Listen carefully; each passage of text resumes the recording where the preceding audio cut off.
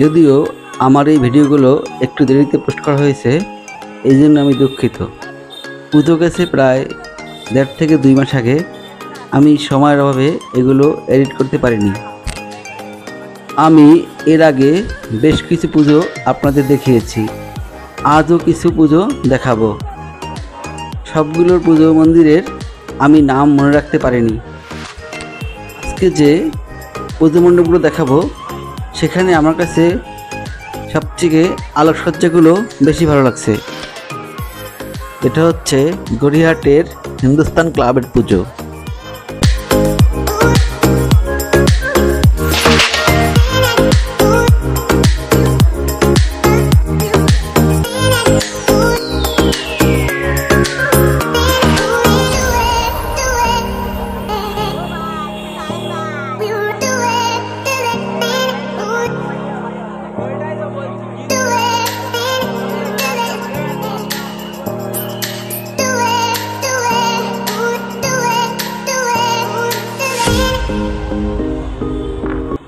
এটা হচ্ছে একডালিয়ার পুজো। কত সুন্দর গেট। আমি যতগুলো মন্দির দেখেছি এর মধ্যে এখানে একটা আলোকসজ্জা ব্যতিক্রম। সাধারণত চন্দননগরে জগদ্ধাত্রী পূজায় এই ধরনের আলোকসজ্জা করা হয়।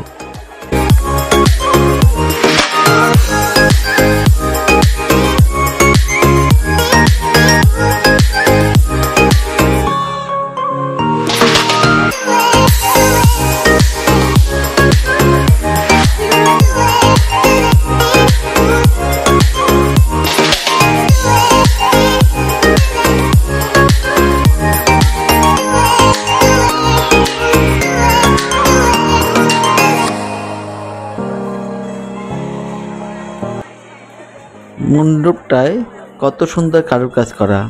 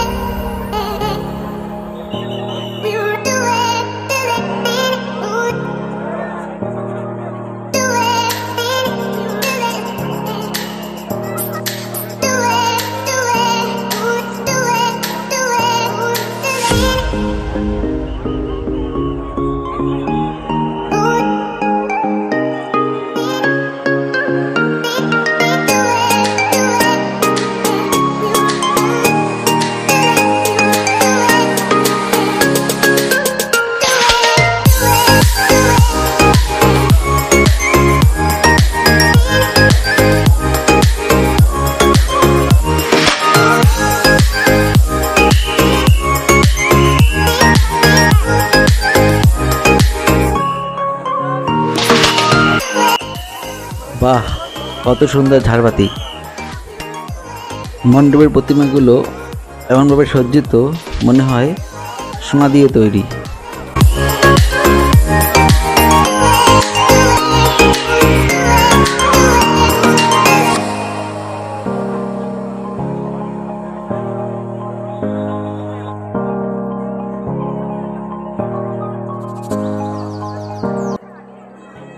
লাইট দিয়ে ভারতের জাতীয় পতাকা বানানো হয়েছে।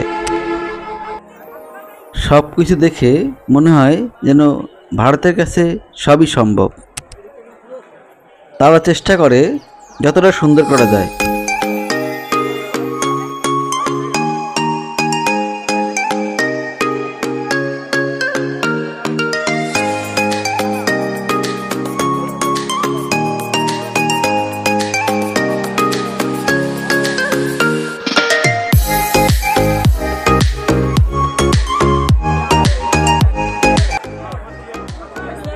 পুজোর সময় চাঁদ যতই হোক না কেন মনে হয় সন্ধ্যা।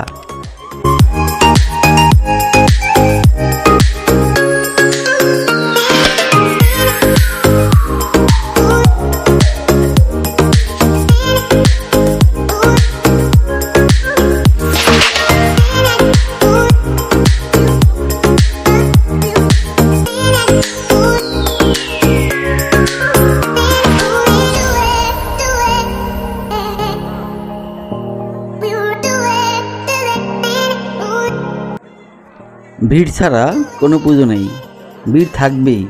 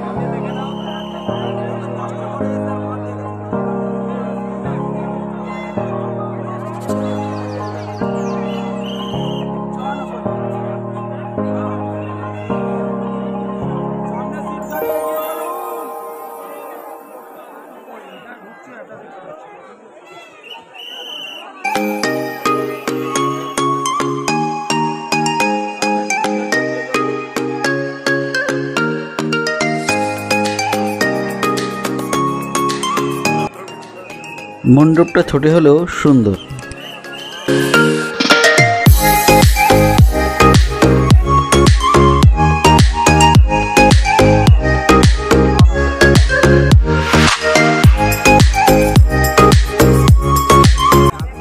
কত সুন্দর একটা ঝাড়বাতি।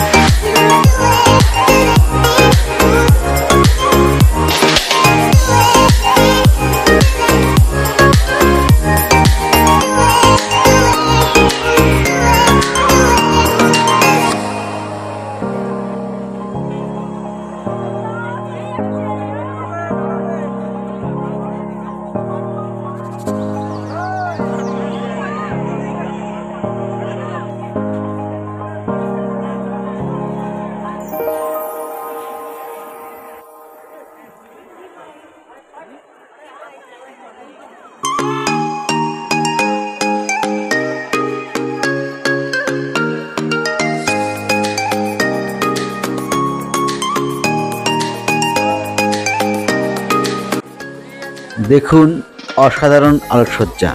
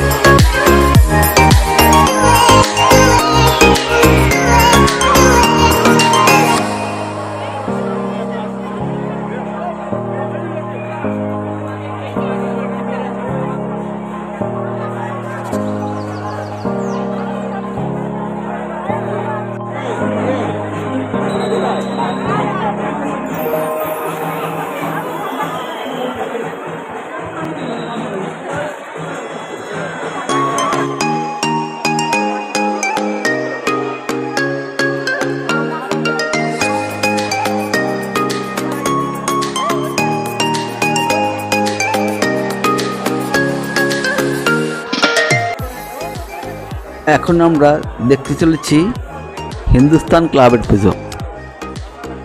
এখানে তারা তৈরি করছে লাইট দিয়ে সিঁড়ি।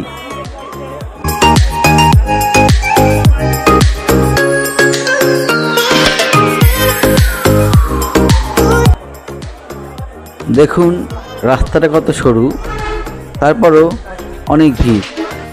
আর কলকাতার পুজোতে সবচেয়ে একটা ব্যাপার খেয়াল করলাম, যার যত জায়গা তার আলোকসজ্জা, মণ্ডপ সজ্জা সেরকম, ছোট হলে ছোট, বড় হলে বড়, সবটাই সুন্দর।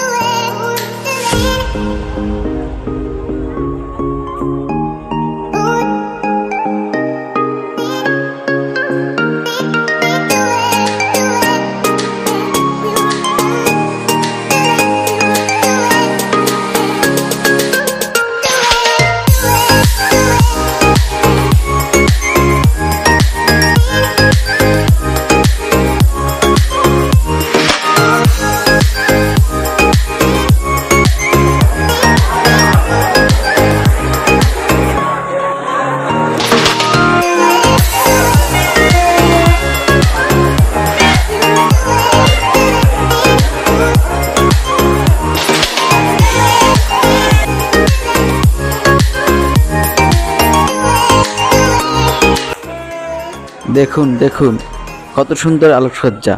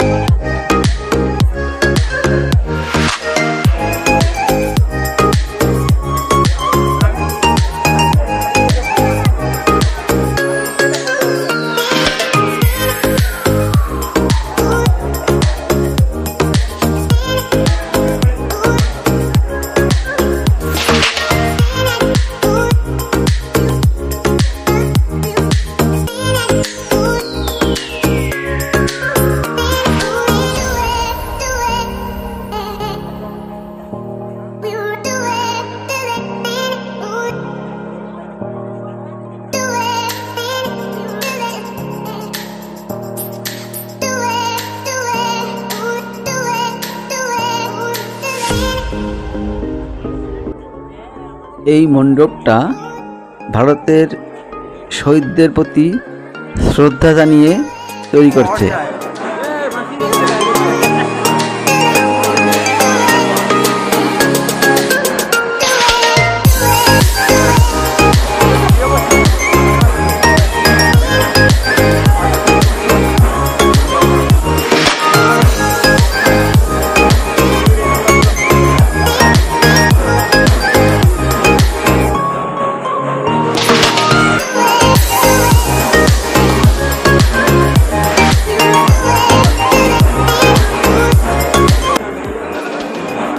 সবার প্রতি আমার কামনা থাকবে আপনারা একটি বার হলেও কলকাতার পুজো দেখবেন,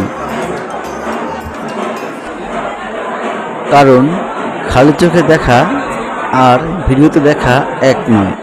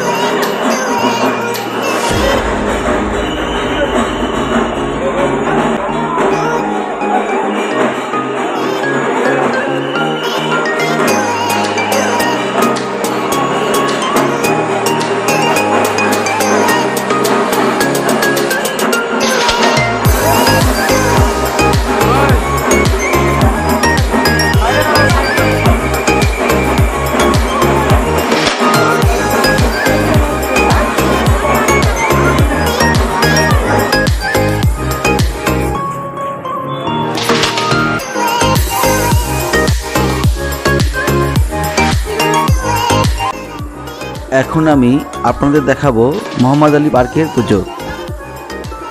মোহাম্মদ আলী পার্কের পুজো দেখতে হলে আপনাকে নামতে হবে মহাত্মা গান্ধী রোডে। যদিও এই মন্দিরের পুরো ভিডিও আমি করতে পারিনি, কারণ ভিতরে ক্যামেরা অ্যালাউ ছিল না।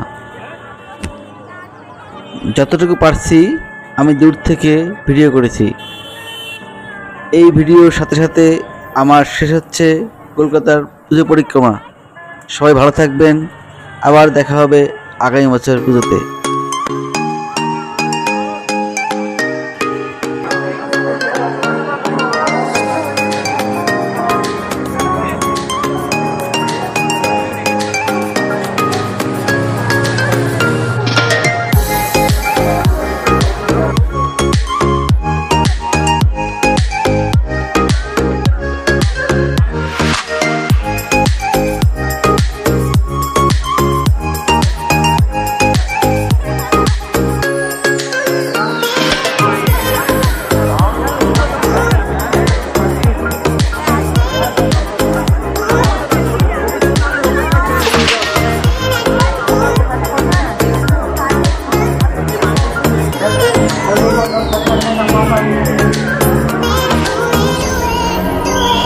Hãy subscribe cho kênh Ghiền Mì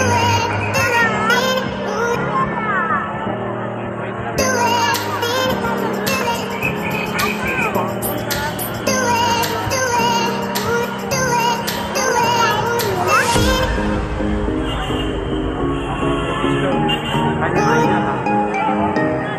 để không bỏ lỡ